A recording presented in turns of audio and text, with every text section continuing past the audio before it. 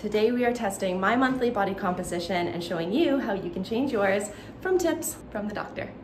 I do my hair toss, check my nails. Baby, how you feeling? Feeling good as hell. Hair toss, check my nails. Baby, how you feeling? Feeling good as hell. Woo, child, tired of the bullshit. Gone, dust the shoulder box.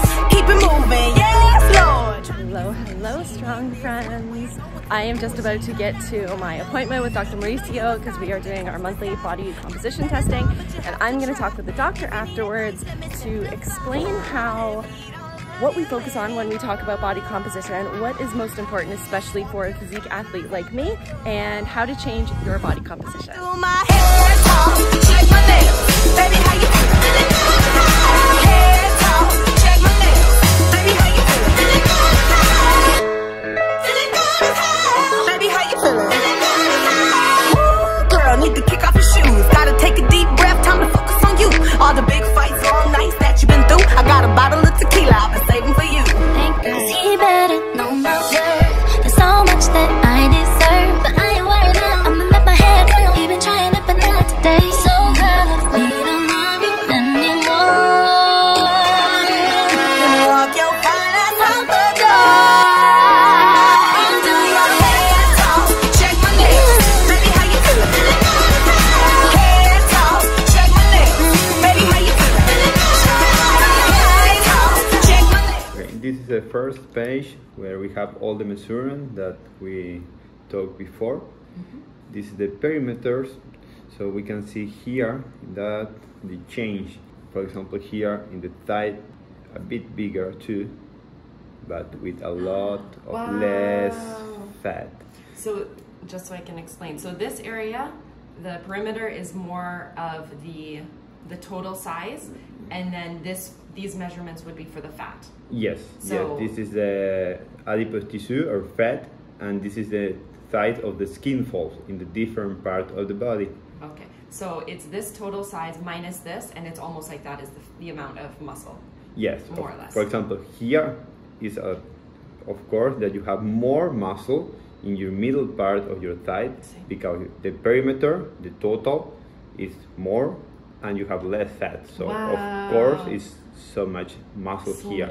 Que bueno. In the rest, your weight is pretty the same. It's not a big difference, 0.1 kilograms. It's 100. funny because, so now every week I check in with my coach 2 times, Okay. like 2 times in the week. My weight's not changing, but when I take my photos, like big difference. Yes. But I'm like, this is good, but because when I go on stage, my weight doesn't matter. Yes. They don't care how much I weigh, they have how I look, of course. In the super spinal, that is very, very low in you. I have never seen that in other girls. 2.8 in I'm super special. spinal. Super spinal is here. Ah, yeah. Up the spine of the Nothing. pelvis. And that's the part where the men gain fat, usually.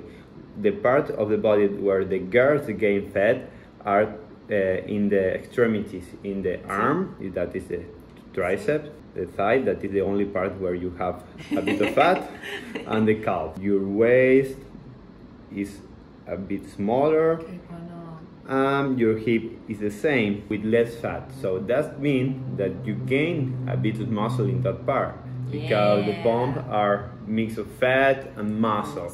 And that's the problem that the girl have when they lose fat, that they lose the bone. They lose their bone, yeah. Yes. The change in adipose tissue Poquito menos. is poquito menos, but that is half 300 grams. half pound. Big difference than your weight. And we can see a difference in your muscle mass, around a pound more, 500 grams. We can check here that number. What means that number? That number is the muscle bone index.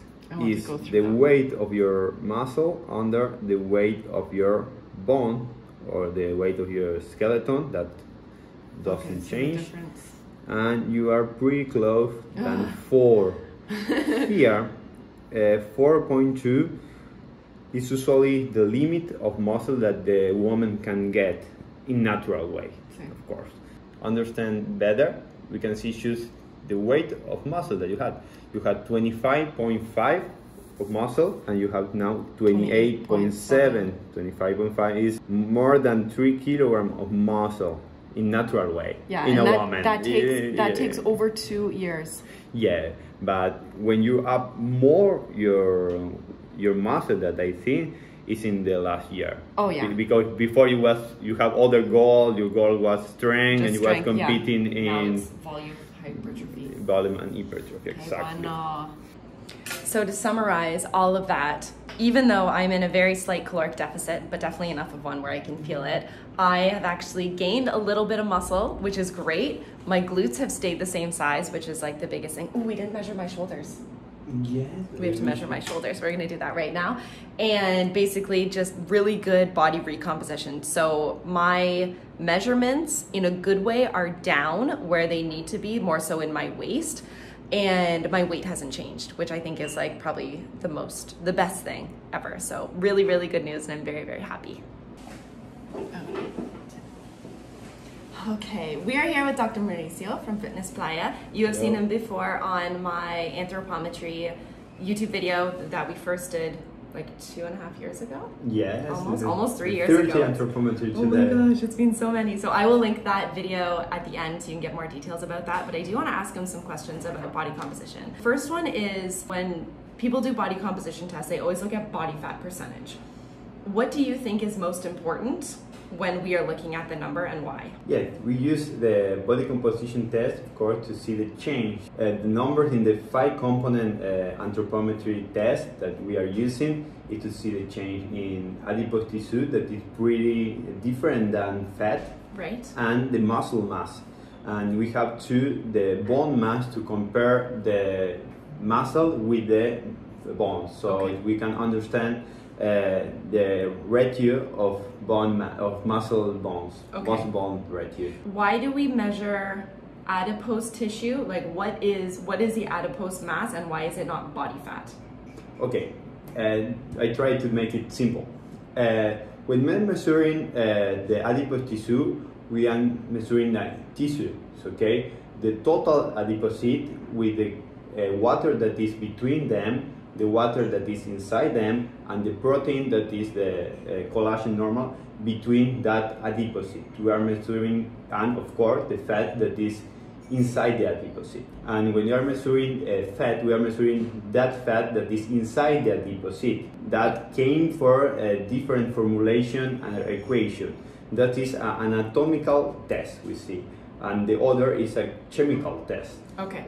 I don't know if I can explain that, but so adipose tissue, it's not just the pure fat. There's actually, so like let's just say this is your fat cell. There's water inside of it, and what else is inside of it? We have water inside the adipocyte and outside, the intracellular water and the extracellular water. So when we measure the adipose mass, we don't technically measure, for this test, we don't measure pure body fat. We measure the adipose tissue, which is also water included in the fat mass. Because, my opinion, I don't think measuring actual body fat percentage is very accurate, because it's a percentage of someone's total body weight, so it can change a lot.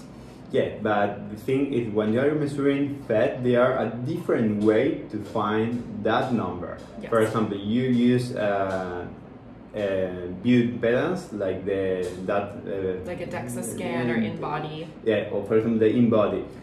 That formulation are made to measure the body fat. Right. And they are formulation to use with anthropometry to measure the body fat. This is a 2-component test. Right. But there are a lot of different equation and formulation that depend of the population that we are working. So we're using the same number than you. I show you in the first anthropometry, we can reach different results of body fat.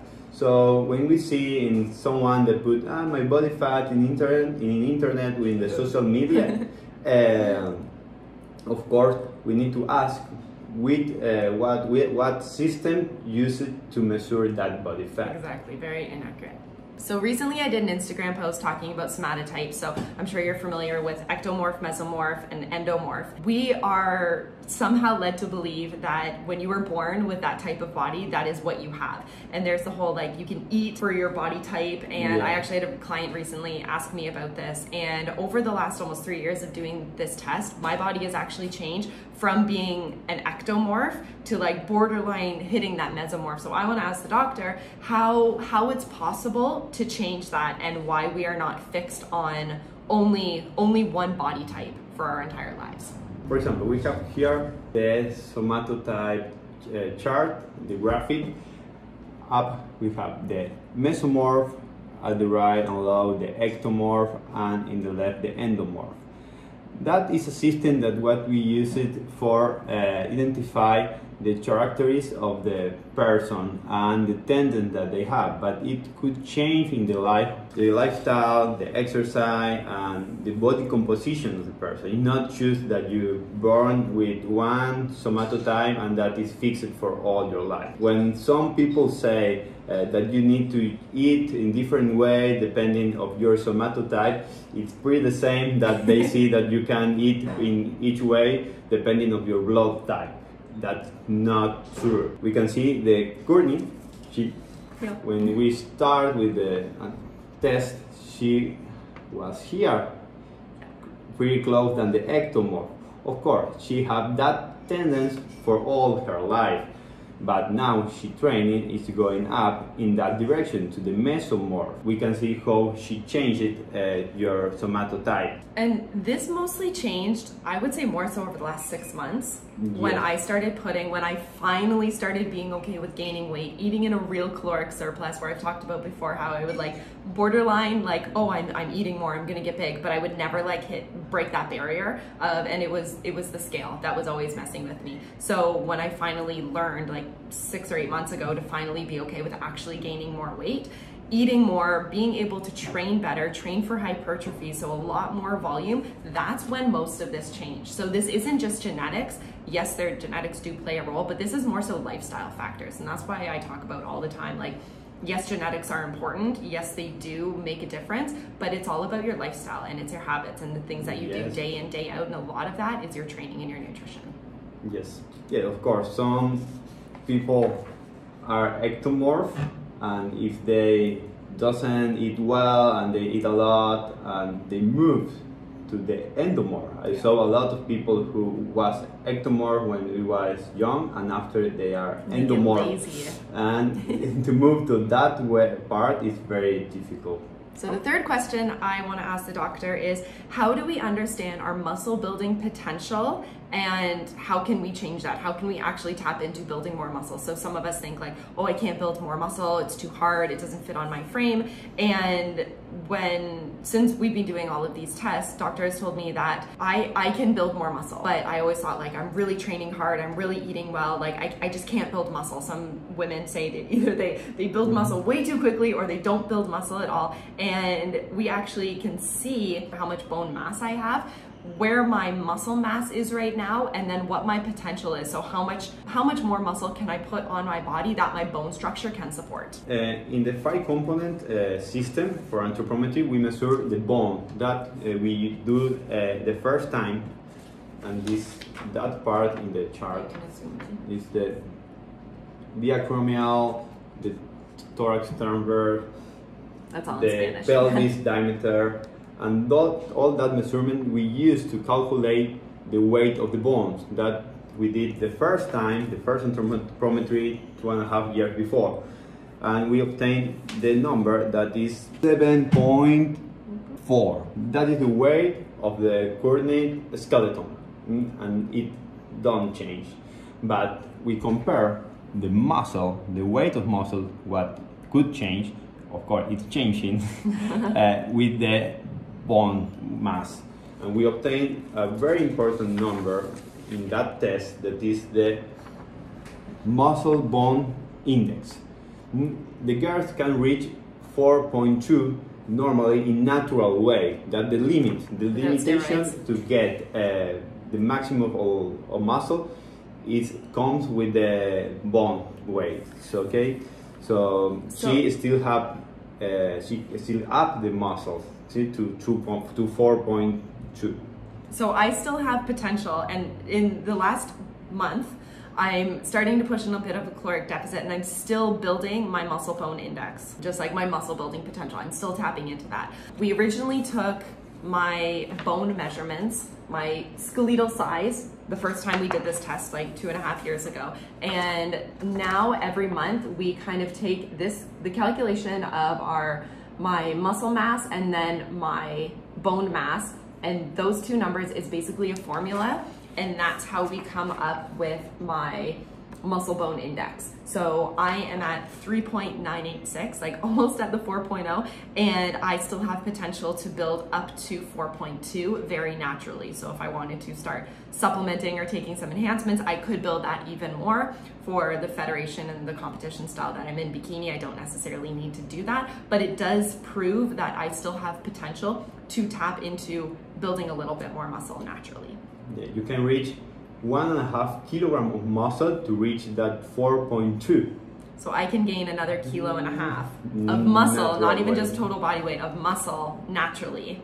Yeah, and when you started, where you was? 3.4. I've gained a lot. When you look back at those photos, I'll do a comparison afterwards, but showing you like the first test that we did here and then now, there's definitely big changes. So that is everything. Thank you so much for your time. You did great speaking in English. That was really great. So we're gonna keep doing these tests. I will be doing them every month.